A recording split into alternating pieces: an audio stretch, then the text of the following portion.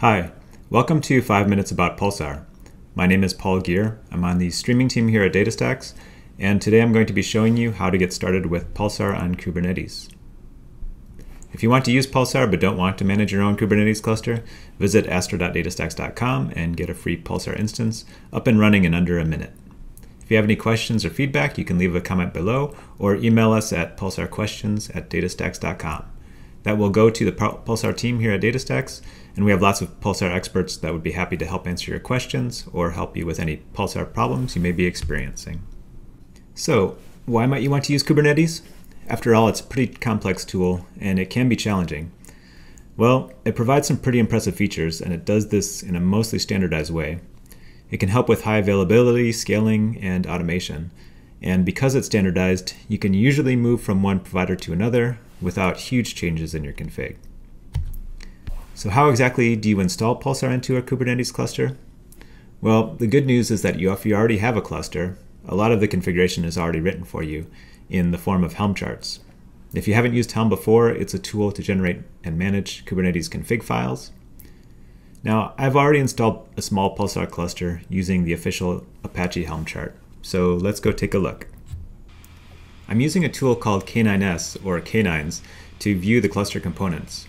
The Helm install that I ran created a Kubernetes deployment for each of the required Pulsar components. As you can see, we have a Pulsar broker, a bookkeeper, and a zookeeper.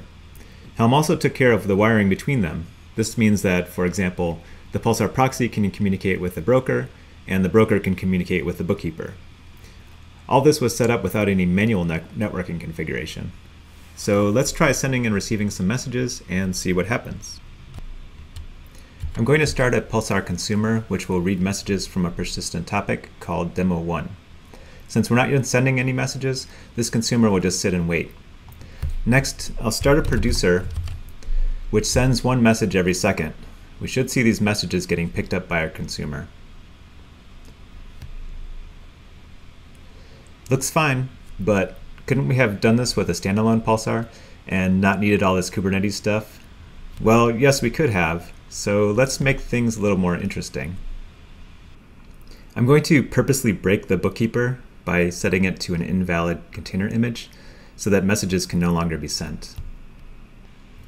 Now you can see that the bookie is in an error state, and if we check on the producer, we can see that it's failing because of the broken bookkeeper, and it's retrying every 5 seconds to send the message. Now, if you're like most support engineers, when something breaks like this, the first question that comes to mind is, did you try turning it off and on again? So let's try that with Kubernetes by deleting the broken bookkeeper pod.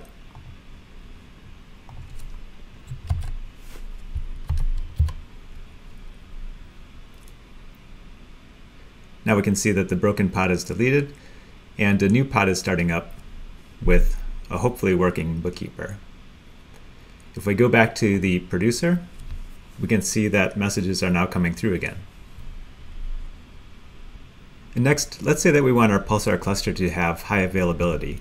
So let's configure the cluster so that a failure of a single bookkeeper doesn't break our producer and consumer. First, I'm going to scale the number of bookies from 1 to 3. You can see that 2 new bookies are coming up.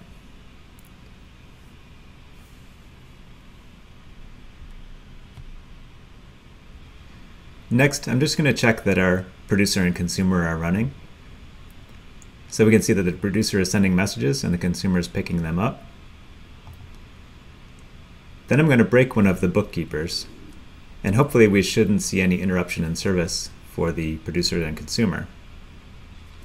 So now you can see that our bookie 0 is in a crash loop state, and bookie 1 and 2 are still running. So the producer and consumer should still be able to send messages, even with one failed bookie.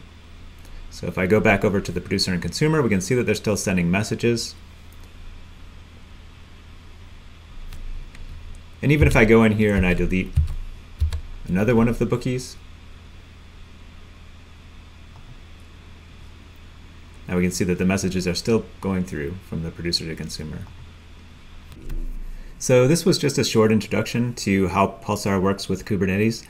I hope you found it informative and interesting.